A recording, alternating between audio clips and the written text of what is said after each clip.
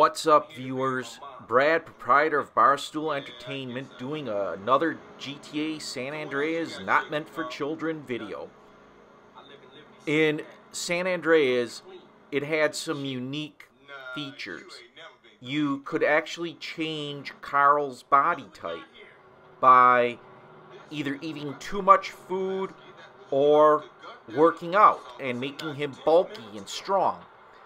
And this comes in a little later in one of the first couple of missions.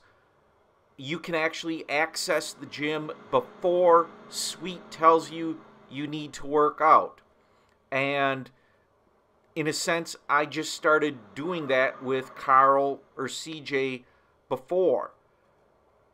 This is an interesting feature which unfortunately was not carried on in the other GTA games. And it would be kind of more realistic if they did carry this on in other games. As you can see, at the start of the game, CJ is kind of scrawny, and again, you can either bulk him up or make him really fat.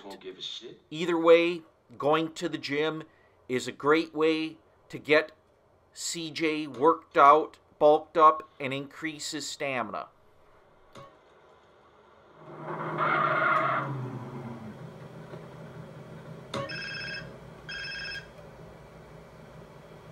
Yeah. Hey, CJ, it's Sweet. Hey, what's up? If you don't respect your body, ain't nobody gonna respect you. You're too skinny, CJ. You need to pack on some muscle. If I wanted nagging, I'll buy a clockwork wife. Just looking out for you, homie. It's all show and respect, you know. Yeah, I guess. There's a gym I go to a couple blocks out from the Grove. Go check it out and get yourself a gangster physique. I'll scope it out. Later, man.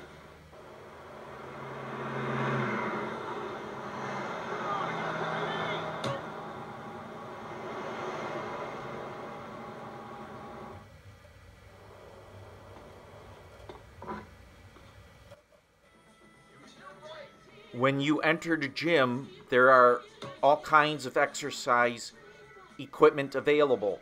There is the bench press, which allows your character, CJ, to get bulked up, and once you max out his strength, he can become a formidable fighter. There's also boxing lessons, which gives CJ better moves in fighting when you have to physically mix it up with opponents. But this is Grand Theft Auto. Always just go for the gun. There's the treadmill and a riding bike where CJ can build up his stamina.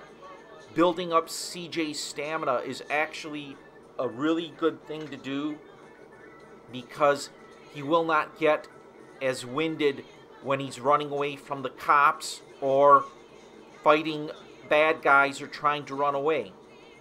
These were unique features to GTA San Andreas, which I had hoped they would continue through to other GTA games. Unfortunately, with 4 and 5, they did not do this. They did have some exercise aspects in GTA 5, but they were not as extensive. As always, I'm Brad, proprietor of Barstool Entertainment. Thanks for stopping by.